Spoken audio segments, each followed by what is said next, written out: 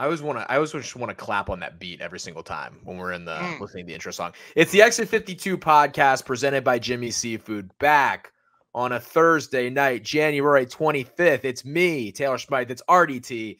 It's AFC Championship B, Mr. Banks, on the show. We were doing our thing normally where we come on pre-show and we just start potting without recording. And I said, all right, we're just hitting the record button and continuing our conversation. Let's just continue then. RDT was maligning the people that were saying this wasn't the biggest game in biggest home game in Baltimore Ravens history, the AFC Championship game. I don't know who the hell these people are. You're talking about RDT. It is clearly the biggest game for me. This is classic Eric, like heard one or two idiots that just say something and he's like, people are saying this, and which I guess he's technically not wrong, but like it's an insane take. It's insane. Someone, again, I don't know who, but there was a Twitter thread of people being like, is this the biggest home Ravens game in history? And it's just like, I wanted to smack everyone on the thread. Like, what do you are? Of course it is. Like I was saying, you can't, unless you're hosting a Super Bowl, which obviously the Ravens never will, unless they get I don't know if Super Bowl's ever coming to Baltimore. But yes, this is the biggest game in franchise history. Like, home franchise history. Like, it was insane thing that people were even like trying to argue that. I couldn't believe. I think everyone's just going through the motions this week of like getting everything out of their system. And someone's like, I have to ask this. Of course. Just a dumb question, but it's literally the biggest game that can possibly be held at the stadium. So like, okay, checks that box. Now let's compare it to all the other ones we've had in Baltimore. Oh wait, we haven't. I mean, I know the Colts 51, 53 years ago, whatever, but like, whatever, we separate that, whatever.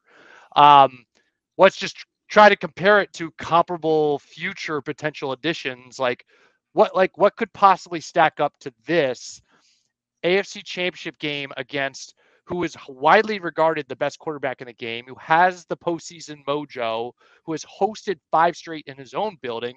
The AFC Championship game has not been anywhere else in 5 years. And it's coming to our barn. And we have the opportunity to more or less take over the top of the mountain, take the crown. I know you got to go win the next one, and you're still one behind Mahomes. But in theory, the Chiefs, until they get knocked off their block, they're still the big dogs on the block. Like, that's the fact of the matter. And there are other dogs on the block. We know Josh Allen's there, Joe Burrow's there. There's, the AFC is going to be tough for a lot of years. But this is our opportunity to go and take that spot on top of the mountain. And then it's us that they come after from there forward, the way I see it. And transition-wise, like, there are rumors of Travis Kelce retiring. There's rumors of Andy Reid retiring. The Chiefs are not trending upwards, per se, outside of just having Patrick Mahomes for the long term. So this is where the momentum shifts. You go out and get this one, and it's just all the runway in the world for Lamar Jackson to just be the guy of this generation. It's a massive game. You can't get bigger. It's the Lamar Jackson ascends into the next level. He ascends into that Mahomes level of stardom if he beats him in this situation. Now, as you said, I think to fully make that transition, he's got to then go win the Super Bowl. You can't fully get there unless you have the ring. But he puts himself in the position to do this for 5, 6, 7 more years to come, you hope, in terms of the same kind of run that Mahomes just went on. Yeah, and then you add in all the ancillary factors, and the 2 quarterbacks is huge. It's, when people break down the matchup, it's 2 really good defenses that are playing very well. And then it really is, and we've talked about this a million times tongue in cheek, but this enhanced star power that Travis Kelce has through all this Taylor Swift stuff, and if she's in the stadium, that just ratchets it up even more. I mean, they just crested 50 million viewers for a divisional playoff game, about as good of a divisional playoff matchup as they could have asked for. This Bills-Chiefs thing, the games are always good. But the star power of all those guys has just been lifted from all the stuff that's gone on around the Chiefs. And then, Josh Allen and Diggs and all those guys are huge stars as well. So it's a massive game. It's kind of amazing to me that maybe they just flip them year after year. It feels like it should be the main event. Like, it should be the 6:30 game. It should not be the first game. It feels like throughout the week, it's been the way bigger game than the NFC Championship game in terms of the talk around it. Like, every time I turn on, we have ESPN running in our office throughout the week. It pretty much always seems like it's a Chiefs-Ravens discussion, and not a 49ers-Lions discussion. If that game was in Detroit, it would be and it was Detroit and Baltimore back to back, those would be, I think that would be amazing for the casual fan in terms of fans that have never experienced this before, experiencing it. But yeah, it feels like it's the main event of the week. My heart's racing right now just thinking about it. Yeah, it's two massive games, and the Ravens. I think the place is going to be, and kudos to the Ravens, and you knew they would do this. They've pulled out all the stops. They've left no stone unturned. The people that are going to be in the building are all the people you would expect to be in the building. Who's to say they won't bring out a surprise or two? I hope they do like wrestling style where you announce a bunch of things and then you roll some things out that you haven't put out there. That would be awesome. I don't know what that could possibly be. They played the Cal card last week already. Yeah, they've already played that card. They're bringing Phelps and Cal. You've kind of like checked off the two non-Ravens boxes of guys you would bring back that are associated with Baltimore. I guess there's some other ones we could think of. It's going to be a Royal Rumble where again, they're like, you're going to hear the music and it's like, oh shit, who's coming out now? And because the Royal Rumble's the night before. The Royal Rumble's literally the night before. So it works out great. It's going to be David showing up at midfield and signing the papers. Barry Glazer. That's the only thing I can think of. Yeah, I don't know what else they could do. That place is going to be totally electric, and I think the other thing is like it's the first one for this franchise, and it's so big. Like, what could possibly top it? Like, once you get to the second and the third one and the fourth one, unless it's a Chiefs rematch next year after you win, or in 2 years, or there becomes that like 4 or 5 year rivalry. You're playing them a bunch of times in these type of games, not just in these regular season games that have been huge, but the playoff games ratcheted up way more. Like, I don't know what is going to end up being bigger in this. And I think you can see it by the demand for tickets and how the dynamic pricing blasted the ticket prices up. I mean, it is so much harder to get in this week than it was last week. It was relatively easy to get in last week. Yeah. Think about the timeline too of this franchise. Very, very successful franchise. I think a lot of people were surprised to hear that it was the first one in Baltimore. But think about the eras that we've gone through while we've been successful. Like, the Patriots had a monopoly on the AFC Championship game for years, and then the Steelers were able to mix a couple in there. Broncos had one or two.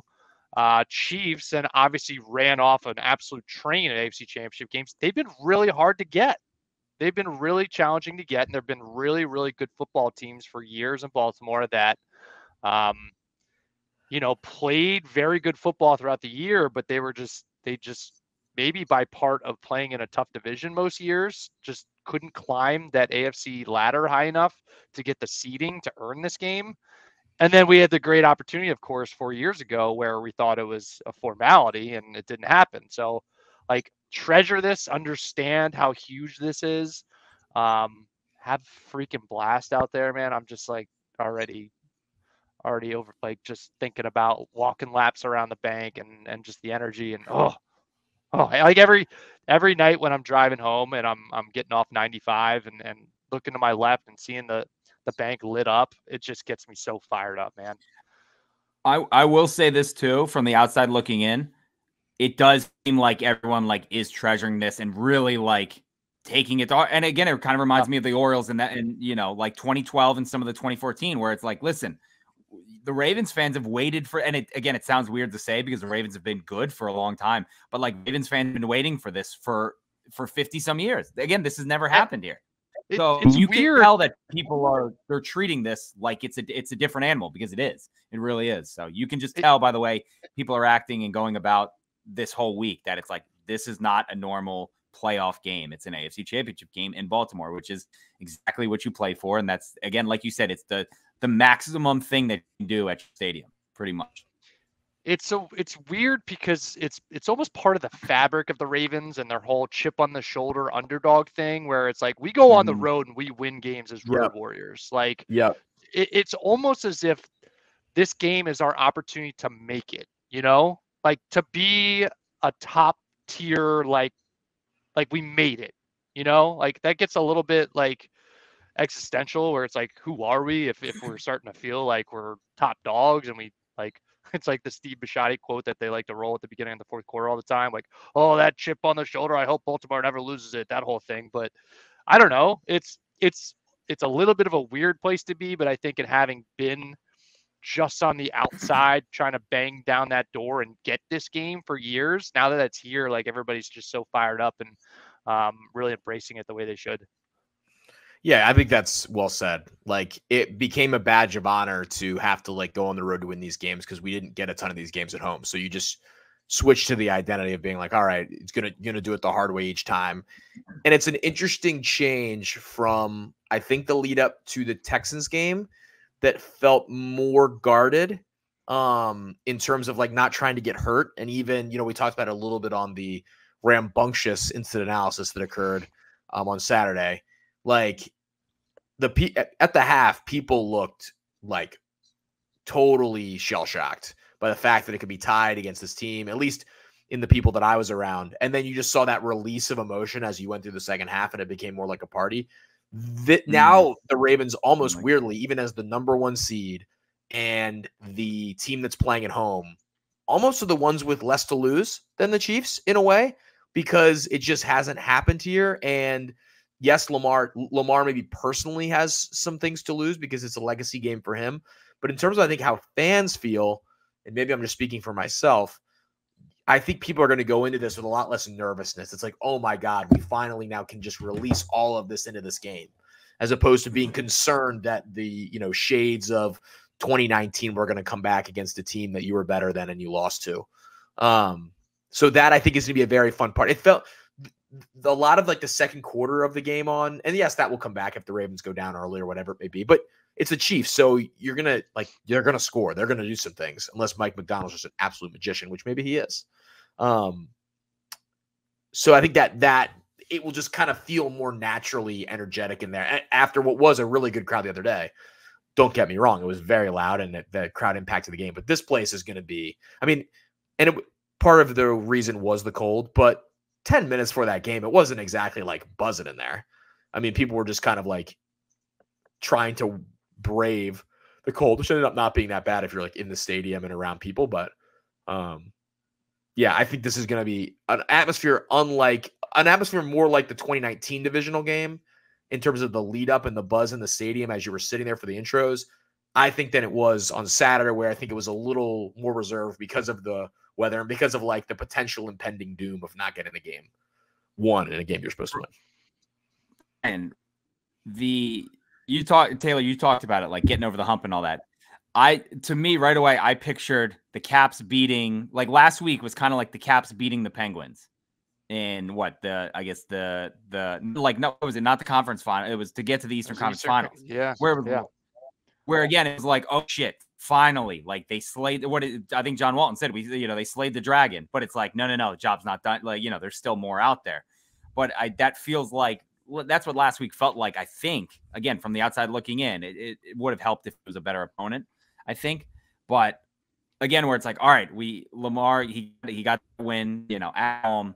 And now you still have a bigger, like you said, Taylor, like, I don't know, you still have a bigger opponent out there and there's still more to be done, but it's like, all right, you can kind of breathe now because you got that out of the way. The worriness is gone. Like, you don't have to worry about what if Lamar chokes in the playoffs again in his first game and blah, blah, blah. You don't have to have that conversation anymore. That's just what I thought of. I don't know if it's a great analogy or not, or if it made any sense, but that's what came to mind. I think it's a little different in the sense that the Ravens have obviously had the postseason success and have reached the top of the mountain. But if you related it to just this era, this short era with Lamar, I think it's a little more applicable, especially in the sense that, like, the Ravens also just haven't had many of those home divisional games with the chance to do the thing the next week at home. Like, it just, those have not existed that often.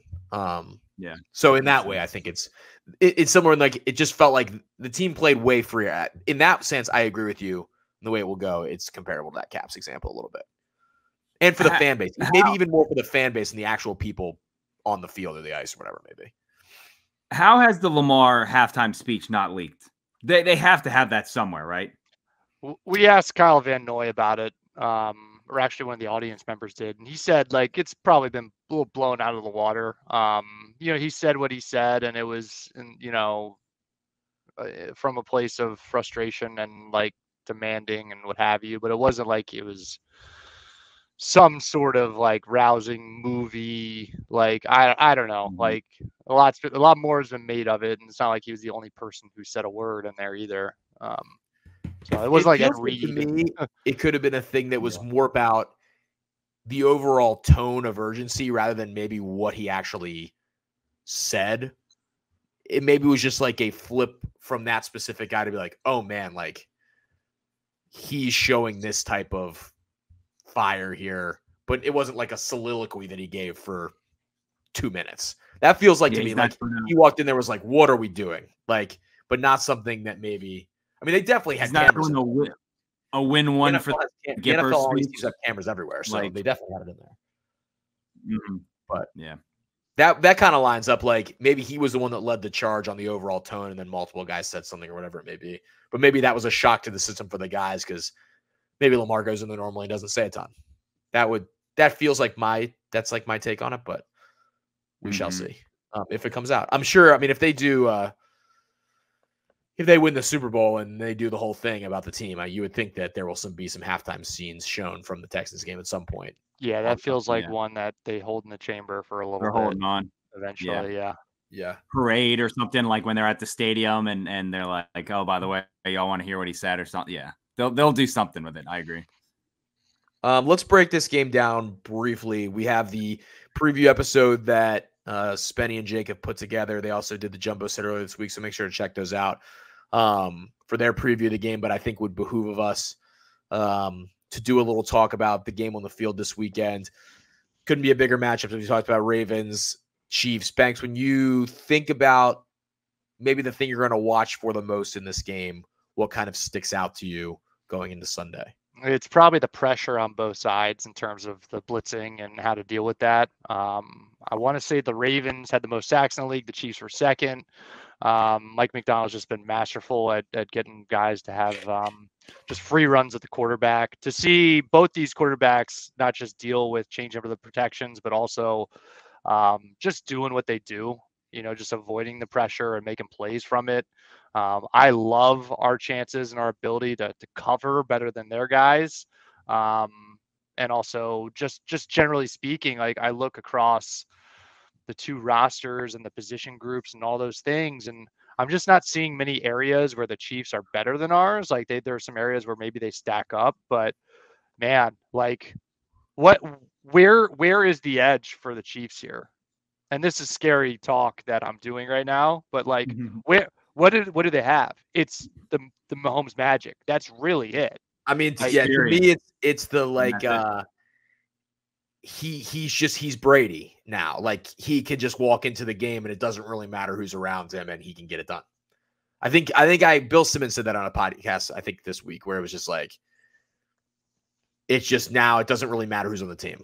It's just like he can walk into the game and you're scared until the 60 minutes is up because he's on the field. I mean, and it doesn't matter like that.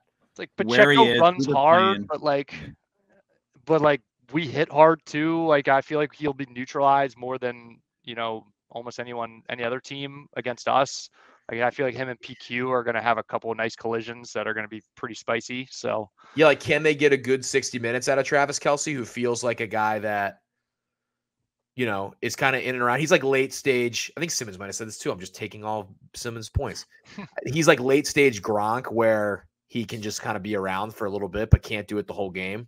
He kind of moves like a robot. He moves like the Tin Man kind of, where like Gronk did, where he's just big and boxy. I feel like now, and he's so much slower. Where I feel like Kittle dipped a little bit and is now kind of like reascended. Kelce feels like he dipped a little bit this year from like the pure athleticism, but he's still, he was a huge difference maker the other day. So he's, but he's just not showing up as much. I feel like drive to drive as like a first down Kelce, first down. Like maybe that happens this weekend. And with that not there, can they get enough out of the Valdez Scantlings and the Rashee Rices and all those different guys to get it done? And Mahomes makes those guys so good that maybe they do. But that to me, I feel like the Ravens are just going to do a better job than the Bills defense that was banged up at neutralizing the sort of just okay weapons that Kansas City has. Yeah. Brian, you talked about Pacheco, and I was saying to somebody the other day, but I was like, he's a very good running back, but he's not like they're going to ride him and they're going to win the game on his back. Like, it's not a Derrick Henry in 2020. Like, that's not going to happen. Like, it's he like just doesn't. Pacheco is a factor, sure, but I mean, you look at our guys in the backfield. It's like we can mix and match our way into wearing them down, and then they get a heavy dose of Gus Edwards in the fourth quarter. Like, it's just we have a very nice complementary backfield. And then we saw him do it. Like Lamar last week, just used his feet a little bit more than he has all season, and look what happened. It's the same pick your poison it's always been with Lamar, and I feel like he's more willing to he's going to put his body on the line a time or two. It's going to happen on Sunday. It's almost like he lulled people. It's like he lulled people to sleep in like the second half of the year, where again, I feel like he wasn't running as much and people were like talking about it. And then last week it's like, oh shit, that's right. Yeah, he can do that. Like, he did it in the San Francisco game, and they highlighted that in the Miami Hard Knocks, where they were like, listen, if you try and tackle him up high, he'll duck under you. And they showed the clip from the Jaguars, and they were like, if you try and tackle him low, he'll jump out of it. And they were like, and then he's going to spin and he's going to put you on a poster, and you're going to wish that like that clip wasn't out there. And that's kind of what he got back to last week. And yeah, it's going to be interesting because KC is some big boys. Chris Jones he's something. So he was giving it to Allen. Now it's just the fact that it's like, can he catch Lamar? I mean, that's the thing. Allen's a good runner, obviously, but him and Lamar are completely different style athletes. So it's going to be interesting. And clearly, like, Monken in the second half figured out how to deal with, I guess, the enhanced pressure that the Texans were throwing at them in the first half. So, like, what is Steve Spagnuolo's now counterpunch to what happened in that game? Like, what does he decide to do with Lamar in that way? Because obviously I think the book from some of the games that Lamar's looked the worst in was if you just send that pressure, you can't deal with it. And clearly Todd Monken had it in the bag of tricks to go to what they did in the second half and deal with that. So does Spagnuolo try to do something different? I mean, I also think this is also why the Ravens, not these teams don't scout each other, but this is why their buy is so big for the Ravens, because they were able to advance scout all these teams more than the opponents. I'm sure that they have a little bit of an edge up in that. Now they have like every defensive staff member seemingly interviewing for a job, but I'm sure had a little bit of a leg up in terms of the game planning there. I'm sure they're going to throw everything at him, because the way that the Chiefs win this game is they got to force a turnover or two, and the way to do that is just to try to make one of those freakishly, bad Lamar plays that can happen from time to time. And I think they're going to go right back. The Ravens are going to go right back to what they did to start that second half. It's going to be quick passes. It's going to be slants. I think they're going to be trying to get Zay Flowers and Bateman, working in the intermediate game and get them in space and let them make plays and, drop a couple things for Likely. And God knows we haven't talked about it yet, but if Mark Andrews plays, like, just a whole nother ball game. So it's going to be fun, man. I think Zay has a big day on I feel Sunday. It too. I think he's due for like a breakout, like what Rice did versus the Dolphins when he had the big kind of here's my coming out party. I think that's Zay this weekend.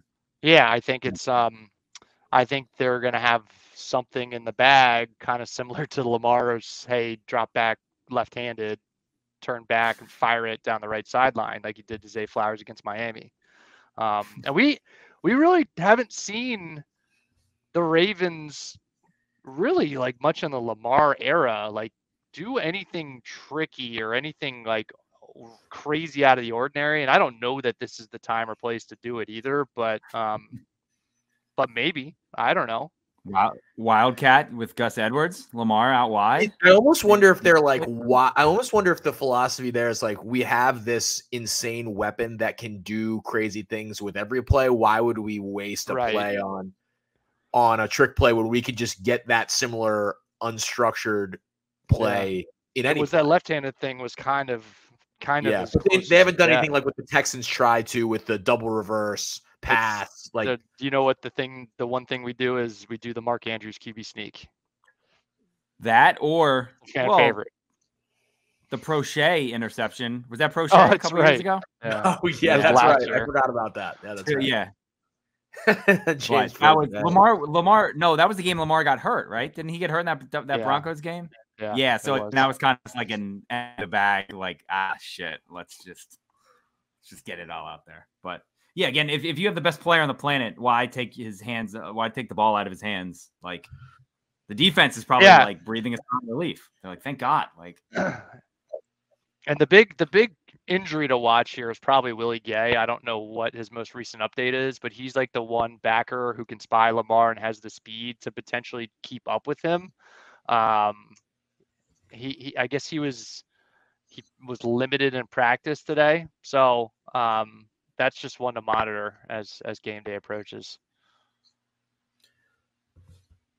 The other interesting angle for me here is I just love this potential Chiefs 49ers stretch is like the two final bosses for Mike Macdonald as the defensive coordinator this year. The best individual player, and then the Shanahan scheme has become the offensive scheme of the moment. For him to be able to slay both those en route to a Super Bowl and potentially a head coaching job, although there's only 2 left. And I don't know if any team's going to wait another 2 weeks if the Ravens make a Super Bowl to hire him, but I think they're safe. For him and this entire Ravens defense to be able to do that. The two teams that are left are really not even teams that you really envision Mike Macdonald going to. Like, I guess Seattle would be a fit, like, culturally, but I don't know that that's DC is not grabbing his attention. They may talk about it all they want, but I think there was the early thought that there was a potential like package deal in terms of like front office and Macdonald, GM coach, but they've already hired the GM who's a 49ers guy. So you would think someone in that Shanahan. The dark horse is actually on the other sideline on Sunday. I mean, if Andy Reid retires, I would say there's probably 20% chance of that actually happening. But if it does, like, the carousel is already closed for the most part, and Macdonald would be, in theory, still on the market. But I don't know. Yeah. You would think KC would go in the Reid tree though if they got rid of Reid. You would think probably they'd stay in the Reid tree. Oh, is Macdonald in the Reid tree? Technically, sort of. Yeah. They could call Macdonald of Michigan. They talked about that. They're gonna I think they're gonna promote. They're gonna promote Sharon more. I think, but yeah. Someone said, "What if Mike Vrabel goes to Michigan?" That'd be awesome. Can you imagine that? By the way, if you're Mike Vrabel and you don't get a job this year, he should wait around and see what happens with Ryan Day. Because he could waltz into the Ohio State job if that fails this year, because they will fire Ryan Day for sure. I don't think he wants to recruit, but I don't even think he would really necessarily need to with how it is now. You just have to, with the war chest, you can go out and get players. So I mean, you still have to recruit, but at a place like Ohio State, I would think. I mean, I guess would I can't say crazy sure, to just pull the trigger on that now. I don't know why DC. Late I don't know why, right? But why not? The Commander should hire Vrabel. That he'd be good. I said I thought he should have gone to. I thought the Cowboys would have been an awesome fit for him. I thought the Seahawks would have been a nice culture change kind of. But I also love that Atlanta brought Bill Belichick down for 2 interviews and didn't hire him. Bill Belichick should never coach. Why would you want Bill Belichick to coach your team right now? I would have thought there would have been an owner that would have said, "Okay, I can get theoretically one of the best coaches of all time to coach my team." I'm shocked there has not been an owner that is not just roughshod at the front office and just be like, "This is what we're doing." You got what? You got 3 years before you have to go do this whole thing again? Like, why? That's what I don't understand. It's in the calculus. Yeah. Like it was like with the Terps and Patino. Like, you really want to go get a guy who's Patino's in his early 70s? Like, I would think. I don't know that for sure, but that sounds right. Yeah.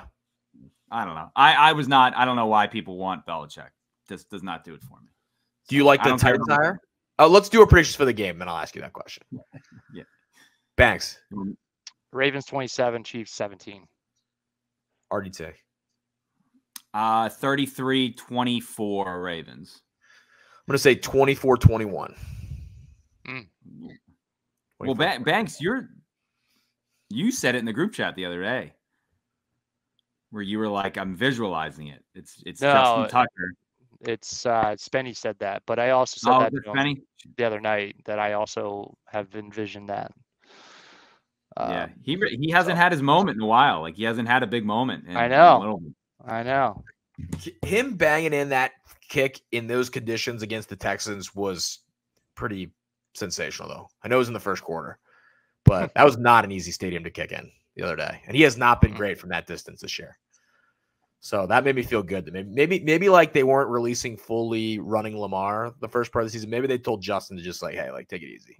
Yeah. Well, I don't know if you guys are probably wrapped up, but somebody, it may have been Zarebek or someone was like, Tucker's out here kicking before the game. He missed like 3, he made 4 and he missed 2 and like 1, his 2 were short and then he like punted a ball because he was mad and then he came out and he kicked 1 more and he nailed it. But they were like, it's going to be tough out there. And they were like, Tucker does not look like happy with the weather, comfortable or anything like that. So like you said, him banging that one early is probably like, all right, I'm good now. We got it. So where did you in your seats, Brian, where did you net out on how cold it ended up getting? Like, how did you guys feel up there?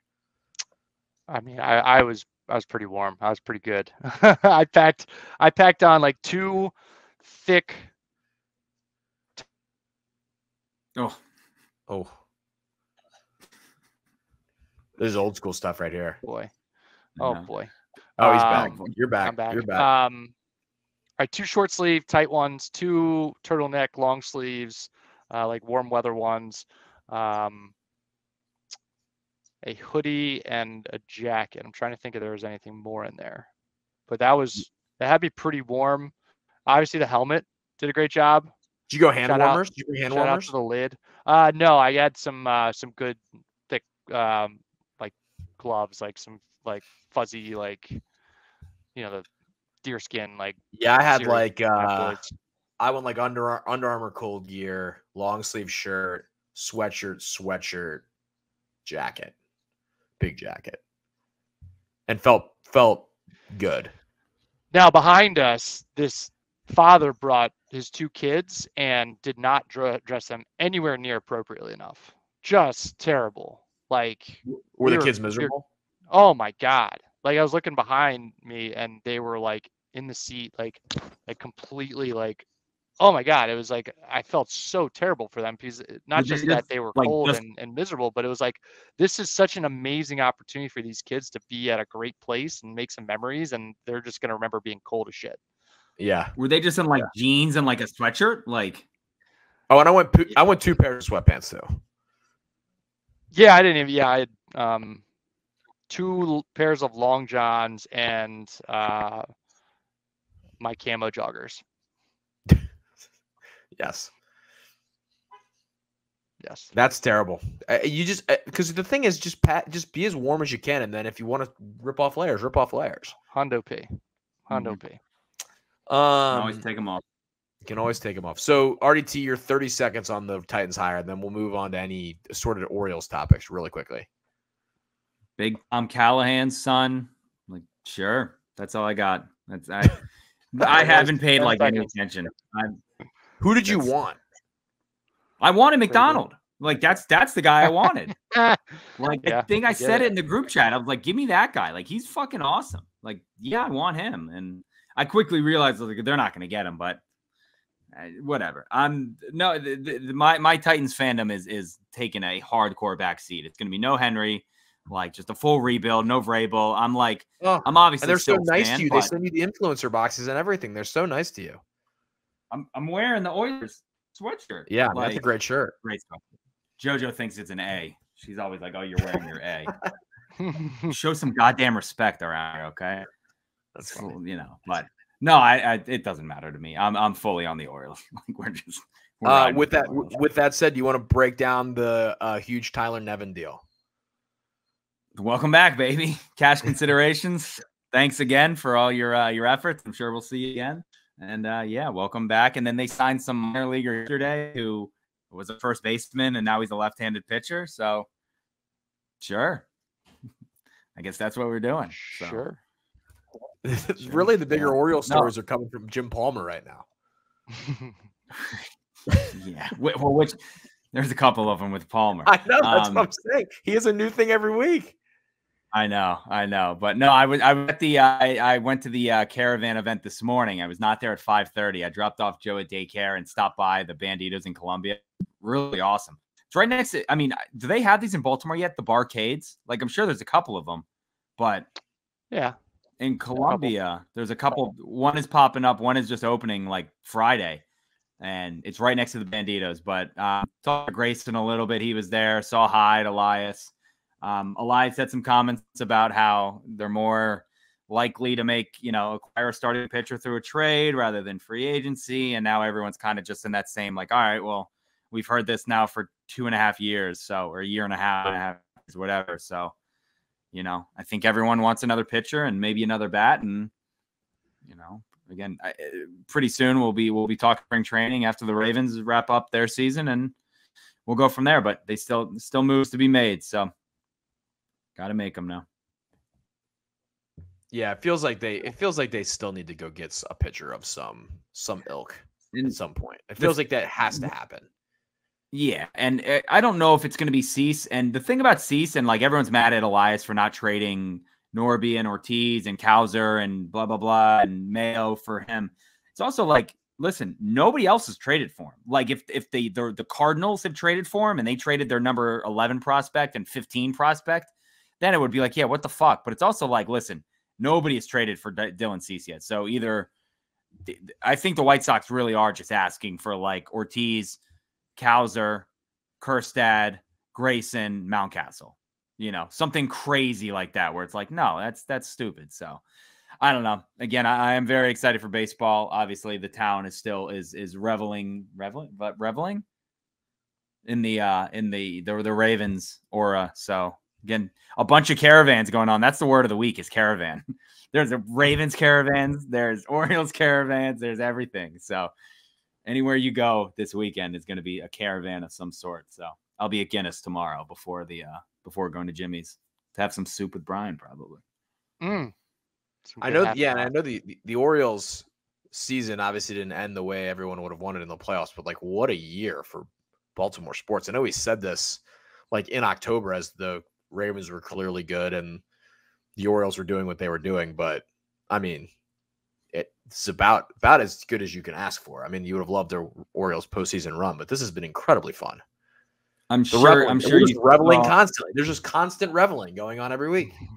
I'm sure you guys saw the tweets last week being like, oh, a top-seeded Baltimore team who's well-rested facing off against a team from Texas. Like, what could go wrong? And everyone was like, let's hope we don't have a repeat. And obviously they didn't, but yeah, there were some fun similarities. But again, yeah, I mean, we've talked about it for a while. Like, it is a great time to be in Baltimore. And again, the city is just bumping. Like I said, you can feel it. Like, you can legitimately feel the buzz. And with every fucking announcement from Jimmy's being like, oh, by the way, Ed Reed is going to be there. Oh, by the way, the guys from All Time Low are going to be at the tailgate. And Carmelo Anthony and Rudy Gay and Ed Reed and Ray Lewis and Shaq. It's just like, it's a different time right now. There's obviously the NFC Championship game with Detroit and San Francisco, but this feels like the center of the sports world this week. It does. Well, and again, I wanted to talk about that too. It's all about the quarterbacks. I mean, Goff versus Purdy is maybe the least sexy playoff like quarterback matchup you can get. No offense to them, but like, yeah, I mean, if the Lions aren't in that game, in terms of the Lions storyline, that game is a very boring game. I think from an intrigue perspective. Yeah, the Bucs would have been. Yeah, like, I mean, if it's Mayfield and Golf, then it's okay, sure, 2 number 1 picks, blah blah blah. But I mean, this is the pinnacle. This is Brady Mahomes, or it's Brady Manning. Like, that's what it is. It's the 2 top dogs. I think I put Lamar above Josh Allen. Like, I don't know why, but I just do. I think Lamar is more polarizing. I think he's just a better player, and I think he's a bigger draw in the NFL right now, especially with this matchup. Versus Mahomes. So people have been itched. This was like people itched for all they wanted was Kobe LeBron in the finals and to meet up in a big game. And it never happened. We never got them in the finals. Like, this is that like superstar, legitimate, like groundbreaking matchup, I think. So it's a good time to it's a Madden cover game. It's a Madden cover game. Yeah, the thing too is like it's a revolving door to a degree of Mahomes versus blank, and Lamar hasn't really had a crack at him in the playoffs, and this is his first crack. So it's a real opportunity to write the story and own the story and control the narrative and all those good things, because Burrow kind of has a decent claim on him. Obviously, Allen just is owned by Mahomes, but regular season he's fine. Playoffs he can't do anything. Right. So this is Lamar's opportunity to write the first chapter, and then ideally there's more chapters to be written. So Natasha Bedingfield said it best, right? Finish it, Taylor. The rest is still unwritten. I'm shocked we've gone this long without like mentioning Taylor Swift coming to Baltimore either. I kind of brought it up. I'm very proud of you guys. Briefly. Yeah. Do you have like a statement on like I don't know. I don't know what statement there is to be made, but I feel like talk us through things, Taylor. About the Taylor Swift situation? Yes. I mean, how do you what are your I mean, I think allegiances like no, it's funny. Arditti, your dear sister texted me about this and asked how we should feel as Taylor Swift fans about the Ravens and Taylor Swift. And my answer was, I mean, she's not our friend this week. Love Taylor Swift. Hope she has a great time.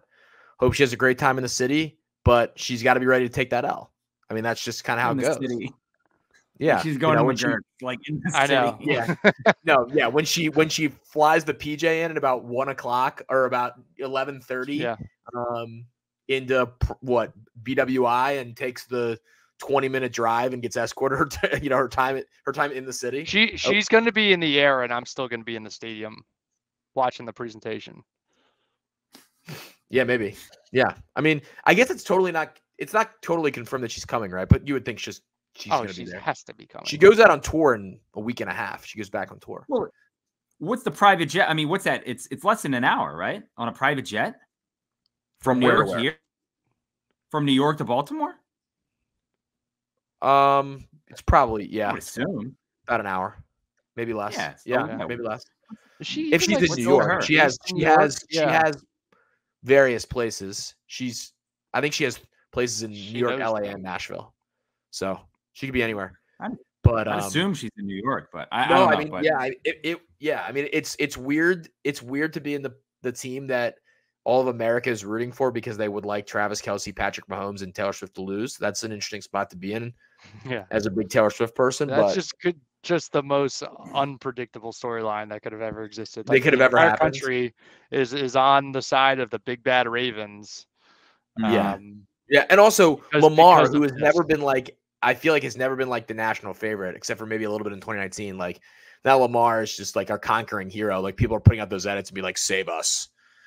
Very funny. the one with the NWO. I'm out on these like weird AI photos of Taylor Swift. Like I don't know. That stuff is bizarre. I'm really like Big Cat put out the one of her like kissing Andy Reid. Like I'm out of that stuff. Like that stuff's weird. That stuff's really weird. I don't know why people are doing that. My boss, actually, big Bills fan, went to the game up in Buffalo last week, and apparently there were during commercial breaks and things like that, they're going out of their way to play songs by Taylor's exes in the stadium, which I guess was a big hit.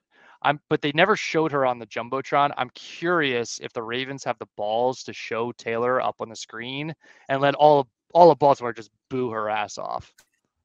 That would be like such a moment, wouldn't it? So my question, would you guys be fine with say the Ravens win this game and Taylor goes in like a tailspin? Like Kelce is awful. He's terrible. They break up and he goes into this tailspin and is never the same. Her music is never, ever close to the same. It's like Lil Wayne after he went to jail. And it's just like, this is done. This is just the most preposterous thing I've ever heard. Like you're suggesting that she's going to lose her fastball. She already got publicly destroyed by Kanye West, who everybody sided with. I hope everybody remembers when they sided with Kanye West against Taylor Swift. All of you, all those people are like, whoa. How do you not bring Kanye out? Just remember who you were back in the day when you're like, oh, I hate Taylor Swift, Kanye West. This is so great. Nice job. He's a real good guy. What a joke. If you're the Ravens, no, I mean, she's not going to go to a tailspin. She's not going to go to a tailspin. And when she goes into a tailspin, every time we get great music out of it. Every single time. No, what if this is different? Like, what if this is the straw that breaks the camel's back? You're guaranteeing me this win, or you're guaranteeing me a Super Bowl here? A Super Bowl, and her music is never the same. She's never the same again. I mean, I don't really know how to answer this question. We're talking like she goes on like a Britney Spears type like run where like it's 11:30 and she's on Instagram like doing bizarre shit, and you're like, I might have to kick you off the show. I'm just asking. We're just guys asking questions on a Thursday. I'm taking a soupy every day. Yeah, I mean, I think that's the right answer. I think the catalog speaks for itself. And we can live with the catalog. Yeah, you can. If she retired tomorrow instead of not making another drop of music, she has enough amazing music to listen to for the rest of my life. It's an amazing situation. That's I wanted that. I just wanted to clear the air there. Just playing hypotheticals. But yeah, it's gonna be wild if she's in the building. It's gonna be wild if she's in the building. She's gonna be in the building. It's gonna happen. Yeah.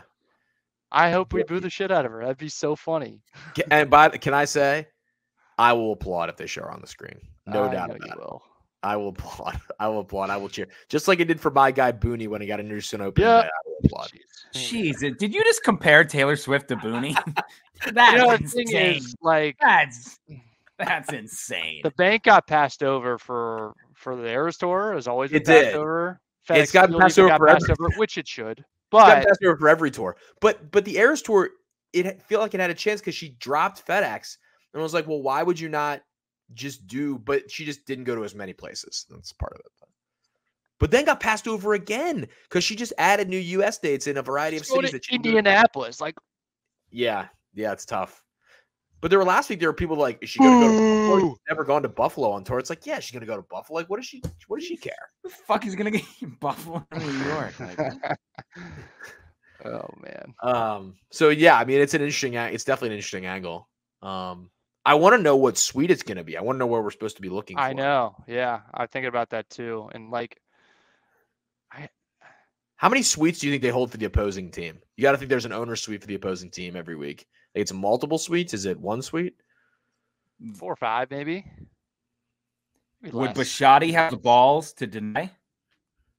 Is that a Bisciotti? I don't know if that's a Bisciotti move. These guys get in. Brittany Mahomes gets into a suite every week.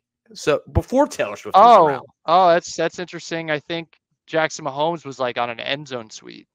If I can picture that video. They showed that on Mostly Sports to the Yak. I want to say it was from my seat to the left it's on the Russell Street side of the stadium. I feel like that's where he was. She's gonna cry if they lose, and you guys, that's something that'll have to. I mean, this might be it for Kelsey. Like, you think that's a serious, head on a pike. I know Jake's girl Michelle Tafoya was talking about it, so I don't. He's 34. He clearly wants to do other things. There's no doubt about that. Cliff has arrived, and he's a tight end. He's got maybe He's got probably maybe like 1 or 2 more productive years until he goes into like the Zach Ertz phase of his career, where he's just kind of like jumping around, signing the week before the conference championship to try and win a ring. Yeah. I think he would be smart to hang it up. He's never going to be this. He's never going to have the ability to do more of what he wants outside of football than right now. His stock is never going to be higher than right now. If I don't know if he'll retire if they don't win the Super Bowl, because then I think the rumor, then the talking point will be, oh, well, he's just with Taylor and that's why he's going to retire, because he met his girlfriend and like now he's going to retire. And I feel like he'll be like, no, that's not how he wants his book to end. I don't know. That's just me. Yeah. He's got 2 of them though. So it's like, God, he's still, he still had 93 for 984 and 5 tutties. I'm gonna say, I know he was a really good year. Was gonna maybe he goes game. Maybe he goes 1 or 2 more. But man, like he's got the media machine now fully going though. Like The Someone brother had said, like Jason retires, they both retire. They go full in on that podcast. They're both go on TV. they do. You know, he probably goes into acting. Do like a Peacock Manning cast, like something like that. Like 100%. Yeah, 100%. I think that's no doubt on the table for those guys when they want it. Probably could be like NBC that runs that in some way. Like just Peacock, like a stand. Yeah, like a simulcast. Good. Or they alternate because the Mannings don't do every week. Yeah, Amazon do it on Thursday Night Football. You probably get a little more leeway because it's a streaming service and you can say a little more. I don't know. All right, let's do Nick Cannon medley, Maryland person of the week. I feel like it's been maybe 6 months since we've done this. Feels like a long time. I'll actually start. The night before the Ravens game is one of the great events of the year. It's the Royal Rumble, which I think if you're a non-wrestling fan is the one that's the easiest to get into, both because you can, do Royal Rumble pools and things like that, but also because it's just so easy to watch and just watch people get thrown over the top rope. I don't think that's like boring for anybody. And WWE's this is the hottest WWE has been in a long time. So I'm very excited for it. It should be very fun. Men's and women's, a fatal 4-way match for Roman Reigns' Universal title. Should be a good night. Tampa Bay hosted at the Trop, one of your favorite venues, Arditti. Hosting. Oh, that's where it is. Yeah, it's at the Trop. They put it in baseball stadiums recently. It's been in Houston. It's been in where was it last year? It was a baseball stadium. They've gone to Miami. Don't do that. They've gone to WrestleMania and football stadiums, SummerSlam and football stadiums. That was in Nashville a couple years ago, Vegas last year, and Royal Rumbles in baseball stadiums. So it feels like kind of what they do. It's not going to happen, but a Royal Rumble in Baltimore. I don't know what was written into the lease, but that would be. It's probably just always going to be too cold, but I could see them. Maybe M&T Bank doesn't move the needle. It's not a big enough market, but like a SummerSlam in Baltimore would be sweet at M&T. It's probably never hosting a WrestleMania, although Philly's about to host one in 3 months, and this is farther south. So, but yeah, couldn't be more excited for the Royal Rumble. Wrestling's fun right now, and about to get $5 billion from Netflix, which is crazy. Yeah, that's nuts. That's a crazy move. That's a great move for them. Yeah. Tough day for old scumbag Vince though. That one. Oh yeah, well, that is the thing. Company hot guy that founded the company. Least surprising thing of all time, though. Least surprising thing. I mean, yeah, those stories are not good. And the pictures they use. Our good friend of the show, Pat Dugan, texted me and just said Vince McMahon, whoops. I said that pretty much sums it up. Tough. RDT, what do you got? We're gonna going back to the old well here. I think he's my most used, but Mo Gaba's 18th birthday tomorrow on Friday. Someone was pointing out like, it's Purple Friday. Thanks Wes for that. That's a great move by him. That Purple Friday stuff that he did last week. But Mo's 18th birthday, so we're doing dinner with Jeremy and his mom and a couple people at Jimmy's. So, again, it's crazy that he would have been 18 tomorrow. I got putting a video together, some people wishing him some happy birthdays. So, as I just get one from some more friends. So we got him coming in. It's gonna be a good video. I'll post him on Twitter and all that. But yeah, just a happy early 18th birthday to everyone's favorite Mo Gaba. So again, what someone else pointed out? They said it's gonna be a Mo Super Bowl, and they said Baltimore and Motown. And I was like, ooh. Like that could be something. So God, look out for that. Thinking of things that is so good. It would have taken me years to think that. I don't know. Nobody watches. You know what? The pro football. I think the Lions win that game. I actually think they do. Could. I think they're going to win the game. Nick on the pro football show last week talking about the Lions and Bucks game. Banks, I don't know if you saw the quote. And he said Campbell Bowl or Bowles and Campbell. And he's like, it's the Super Bowl. Like, of course this is. That would have taken me years. Todd Bowles and Dan Campbell. He was like, we're talking Bowles of Campbell. The one that's going around with the Super Bowl logo colors and the teams is kind of crazy. Yeah. Like how the teams have matched up with the colors. That's kind of wild. Mm-hmm. Yeah. That's wild. That's wild, man. Yeah. It's wild. It's wild. Thanks. I'm taking the bank. It's just the bank. It was a great time on Saturday. You're right that there was a little bit of angst there at halftime, but the energy was so good, I think, from beginning to end, and then especially the second half when the game was so clearly in hand. Man, they just brought the juice, and I'm so excited to see it on Sunday. Just so freaking excited, man. Like, there are not enough hours in the day on Sunday. Like, I just want the tailgate to last forever. And I want to be able to go in and take my time going into the stadium and be there early enough and enjoy the environment in the stadium at the same time. And there's just not going to be enough time to do all the things I want to do on Sunday to just drink in the environment and enjoy it. So I just can't stop thinking about it. Can't stop thinking about the bank.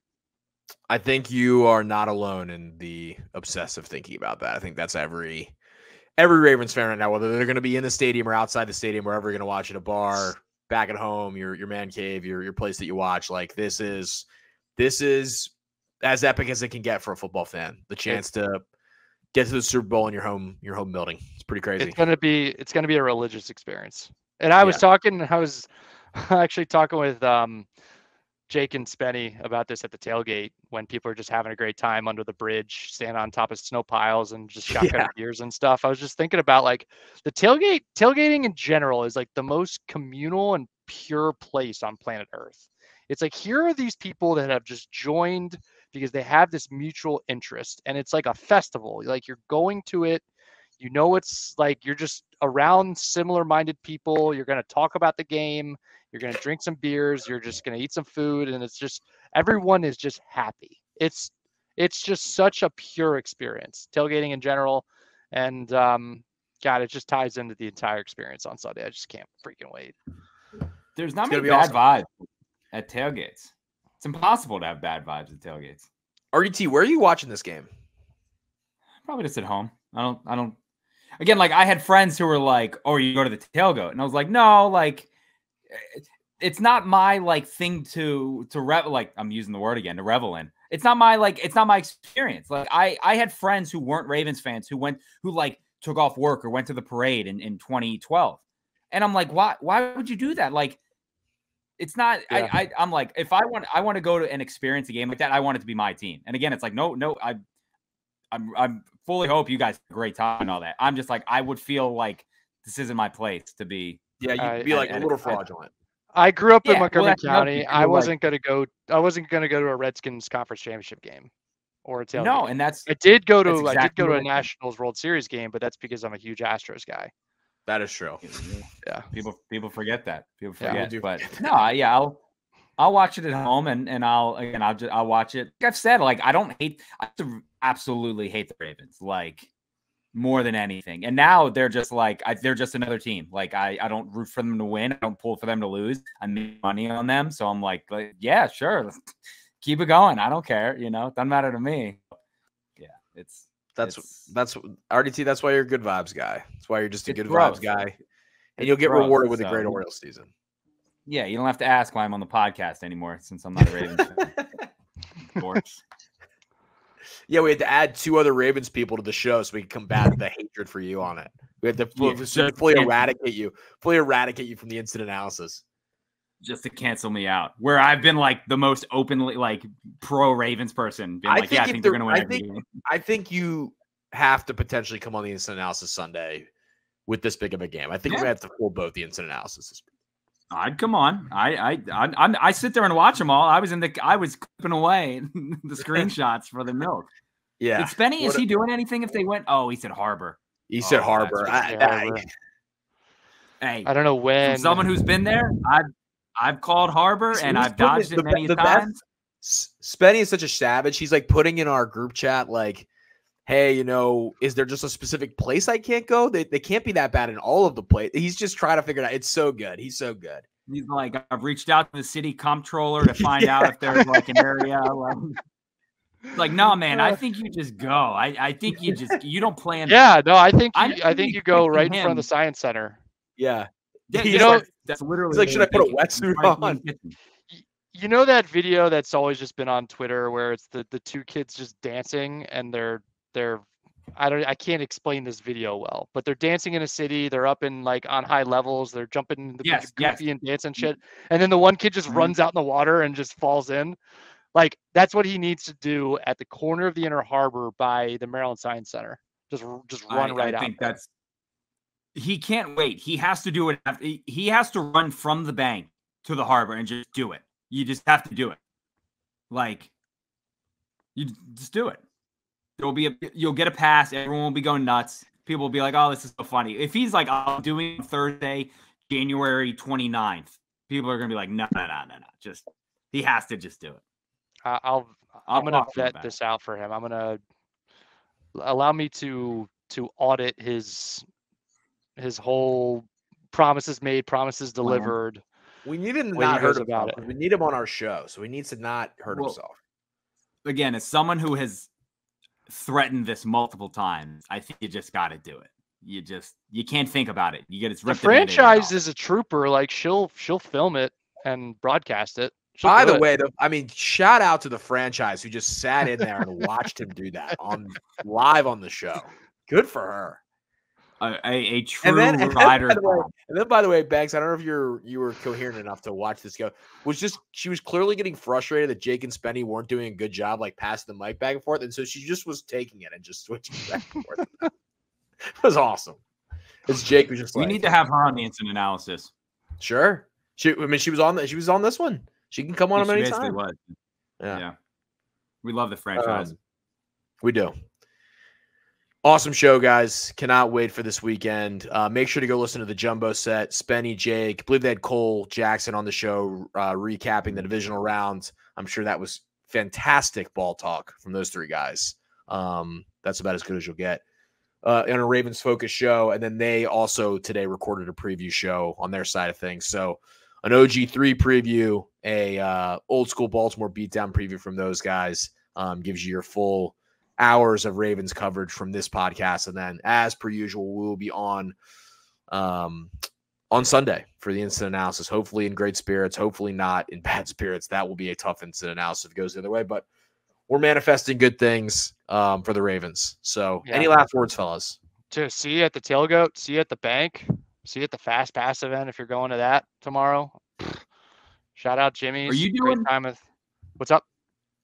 Are you doing do you see the spicy cream of crab? Are we doing that tomorrow? Ooh, so that's going to be at the tailgate. I may have to I need a review. I need a review then. No. Do it at the tailgate. Yeah. Give me a review. Tweet out the review. I'll do that. I'm happy to do that. Okay. I'll start with that, to be honest. Like, I feel like that'll be a nice warm thing to just get going.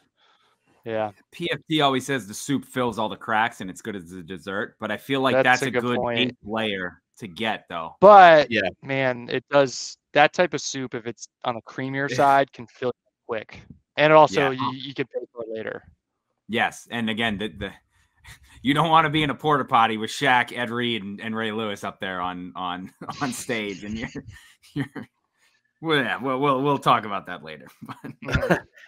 We will be the tailgate will be in full effect. I've now secured my spot at the tailgate 20 minutes before the show. So I've jumped onto the Banks crew at both the tailgate and the game. So can't wait to see everybody out there.